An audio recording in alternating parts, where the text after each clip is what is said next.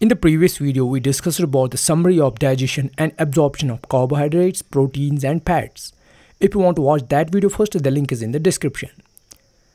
Now in this video, we'll be discussing about carbohydrate digestion and its absorption.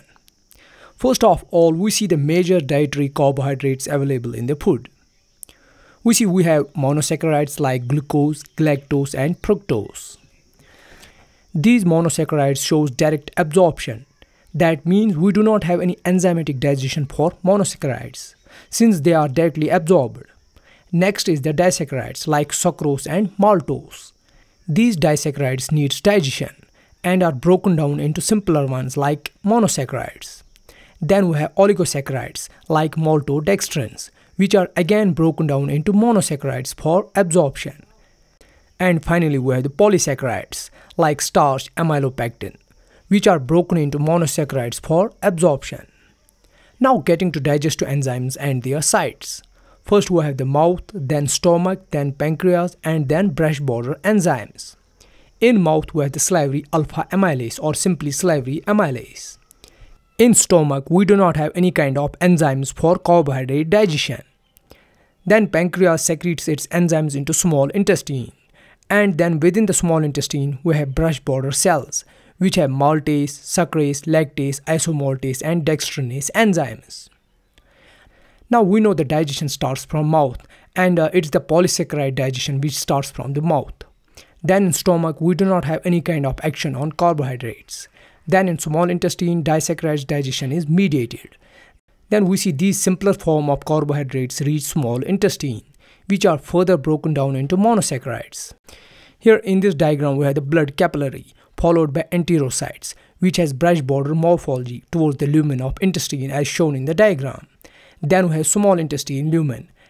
And at duodenum, we have the pancreas secreting the pancreatic amylase into small intestine. Then we have the stomach and the mouth. Now let's start the digestion process first. The food reaches the mouth. It's masticated and mixed with salivary amylase.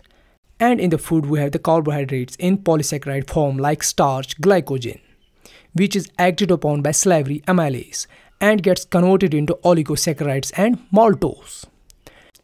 And also we have the glucose in the food, which doesn't need any kind of digestion and directly gets into small intestine, from where it's transported into enterocytes via SGLT1 transporter as shown in the diagram. And then this glucose molecule enters the circulation via GLUT2 transporter protein.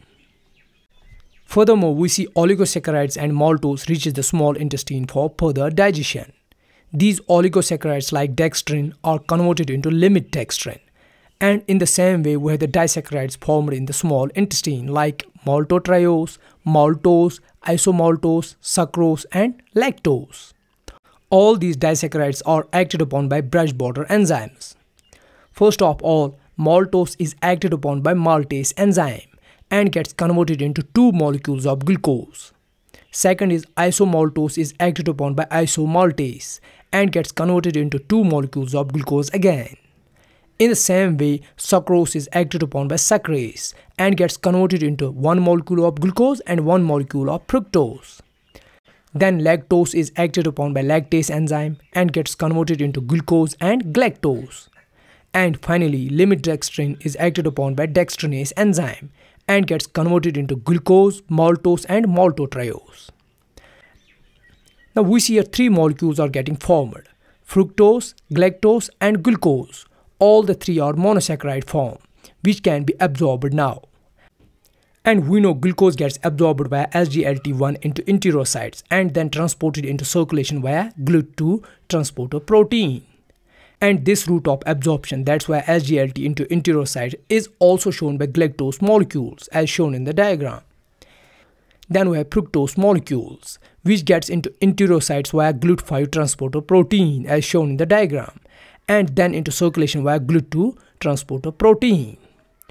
So this is how we get the digestion of carbohydrates and then absorption. I hope you like the video. If you like it, give it a thumbs up. Do support me work on Patreon or YouTube and make sure to subscribe this channel. Thanks.